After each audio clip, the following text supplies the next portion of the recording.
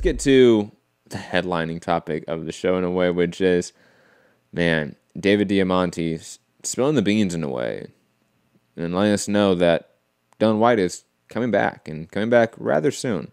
Yeah, They're sure. doing that. Yeah. Next week, we're probably going to be in Spain and Barcelona as Matchroom starts the Matchroom Spain. Then we're in Las Vegas for Jacobs and Chavez Jr.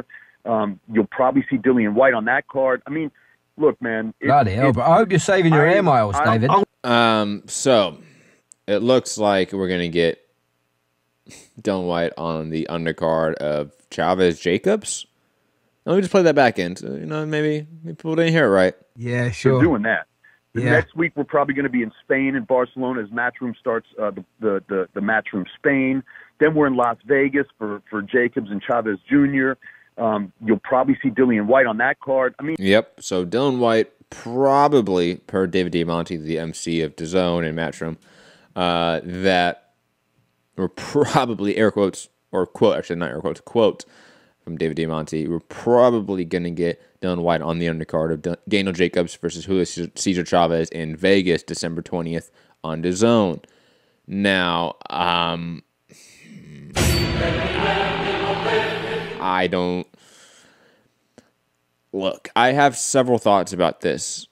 One, if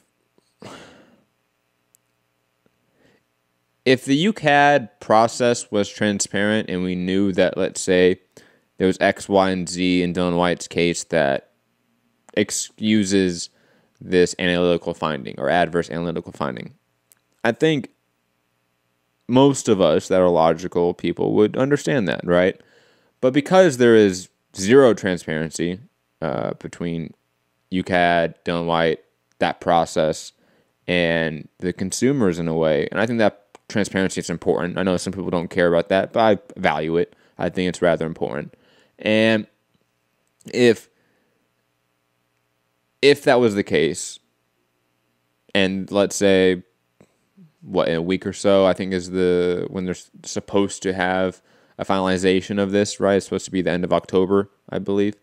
Then when we get that news next week, Dillian Whyte cleared of all charges, maybe retroactive suspension, whatever it may be, and he's good to fight on December. I don't think we would care, to be honest. I think the people that would care would get over it rather fast, and those that really would hate on it are always going to hate on it because of bias, right? That's just how it is.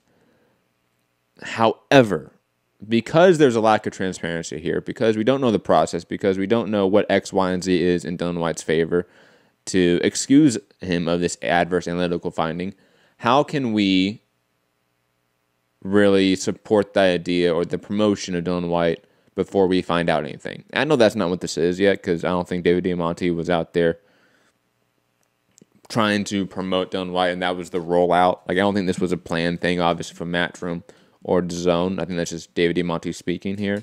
Maybe out of turn, but it doesn't matter. Whatever it may be, the way they sort of roll out Dillian Whyte's comeback is going to be really important. What's going to be the cart, what's going to be the horse, what's going to be the egg, what's going to be the chicken. There's going to be a lot of important things here about what comes first, because consumers remember.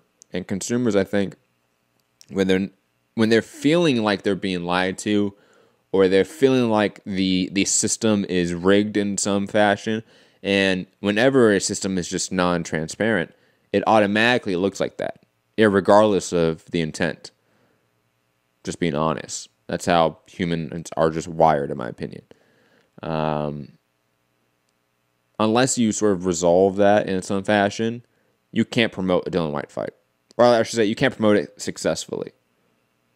Canelo went through due process that we all found out. We all, I won't even say got a video of the Nevada State Athletic Commission. I could be wrong about the video part.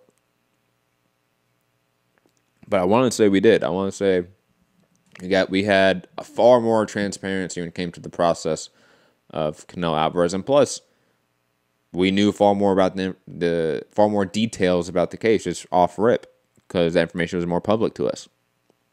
And Dillian Whyte's case, separate of the name Dillian Whyte, is just a prime example of the issues of the UCAD system and the British Box Board Control System. This idea of non-transparency, this almost philosophy of it in a way, is detrimental to the fighters themselves, the sport, and the consumers. And that's way too many groups to be detrimental to in terms of a process. Let's just be honest about it. Moving on, though,